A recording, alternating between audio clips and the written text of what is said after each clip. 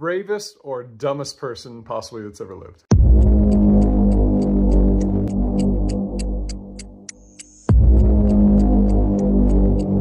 As I always say, fuck nature, fuck this video. But first of all, if this was me, which it never would be because I would never swim with sharks. If you're in the water and you know that there's sharks, your head is on a fucking swivel. First of all, I don't know, maybe I'm being tortured. They're like, we're gonna throw you in with some sharks.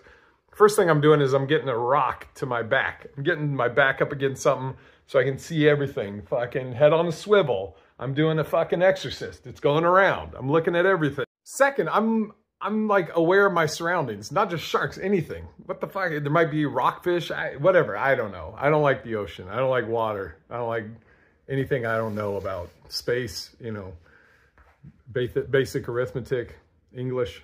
This dude's like so casual, like he's just playing, you know, Marco Polo in a pool. There's fucking a killing machine just creeping up behind him. I think the shark was fucking with him. Gave him a little tap on the head like, hey man, you know you're in my living room, right? You get one warning. You might as well just leave now. But this guy just, he's like, oh, fucking look at the water. I'm on the shark side on this one. 100%. Shark should have ate him.